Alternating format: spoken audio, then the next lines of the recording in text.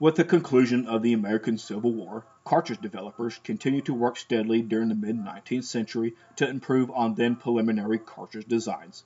By General Lee's surrender, advances in weaponry within a decade led to new standards of longarms going forward, repeating weapons chambered for metallic cartridges. The production of rimfire metallic cartridges for repeating arms during this time was dangerous, and the power that rimfire cartridges produced was limited to the nature of the cartridge's design.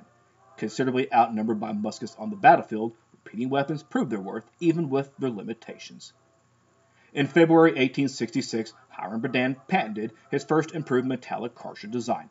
In this patent, the brevet major general stated that the purpose of the process he introduced was the safe manufacturing of cost-effective metallic cartridges. Forming the cartridge was similar to how a rimfire case was formed, except priming was to be done separately. Berdan went on to perfect his concept with the release of a second patent in March 1866. In this patent, Berdan explained how the external primer cup was to be constructed and filled with fulminate separately, to then be inserted into the case's primer pocket and sealed. In early 1866, Berdan and Erskine Allin submitted for General Winfield Hancock's Board of Ordnance Officers' approval their patented converted rifle-musket designs for modernized longarms going forward. Both designers, throughout the trials, continued to modify their submitted longarms to accommodate the board's request for an arm capable of handling Edwin Martin's .58 caliber cartridge. So that his weapon could handle Martin's bar and anvil round, Berdan introduced the friction plunger and spring for his No. 4 alteration. Political connections, corporate sponsors, and current technology at the time ultimately pushed the board to adopt Allin's improved conversion system over not only Berdan's entry, but also the exposed centerfire cartridge concept he had introduced. Allin's second conversion system was like his first system affixed to a modified rifled musket, and like the Model 1865, the Model 1866 retained almost all of its vintage parts. But unlike his first conversion system, the weapon's .58 caliber bores were reamed out to 64 caliber, and then fitted with a liner to accept a more modern cartridge. Frankfurt Arsenal's Martin Prime metallic cartridge, the 5070 United States government. Springfield Armory went on using Allin's evolving conversion systems with the introduction of the Model 1873, chambered for Stephen Bennett's inside prime cartridge, the 4570 United States government. Subsequent variants of the hinge block action followed up to 1894, when the trapdoor action and gunpowder cartridge were considered obsolete, replaced with the Springfield Model 1892 Krag rifle and 3040 government, the United States military first standard issue repeating bolt action longarm chambered for the new smokeless cartridge.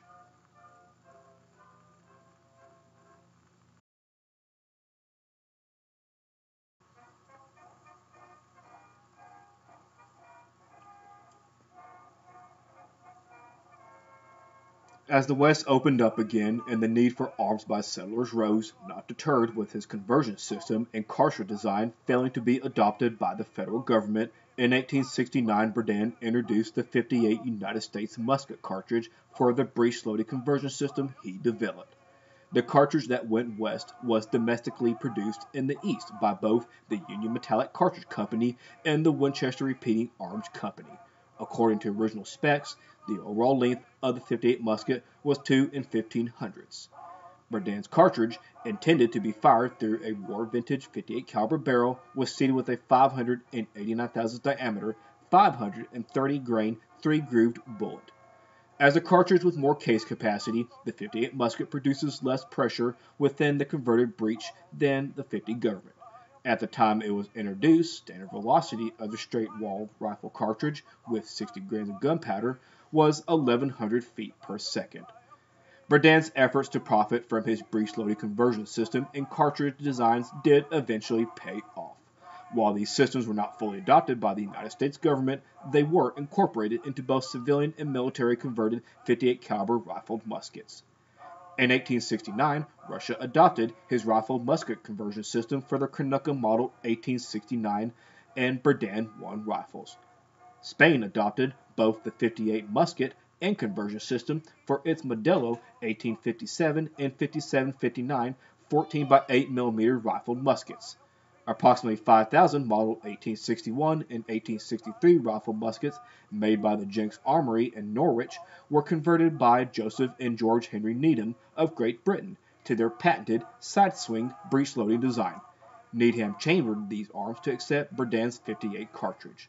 The Brown Manufacturing Company in Newburyport, Massachusetts converted .58 caliber vintage British pattern 1853 rifle muskets to single-shot bolt-action breech-loaders chambered for the .58 musket and the old Frankfurt Armory .58 rimfire cartridge too.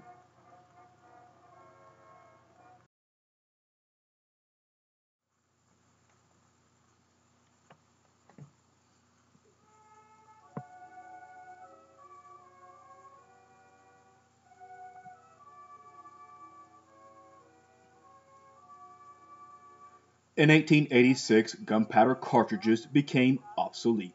The .58 musket was commercially produced up to the start of the 20th century, but with the advent of smokeless powder, interest in gunpowder cartridges began to fall.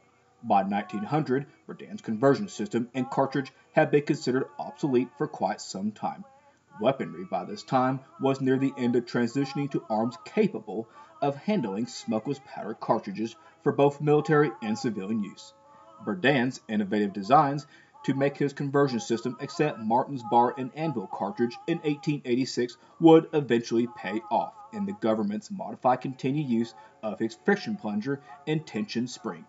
2 years after the inventor's death, his widow in 1895 was awarded a judgment on patent infringement.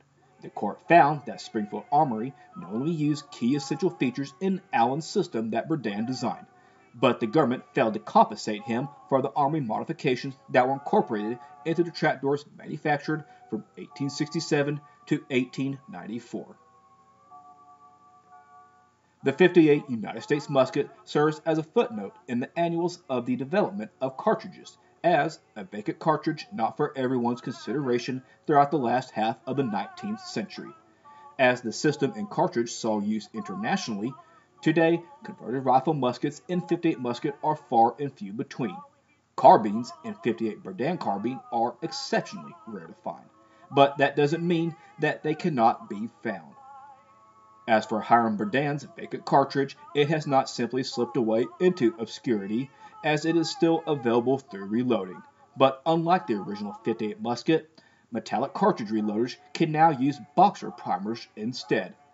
As with the name synonymous with accuracy, these converted rifle muskets and .58 musket produce exceptional results, even to today's standards.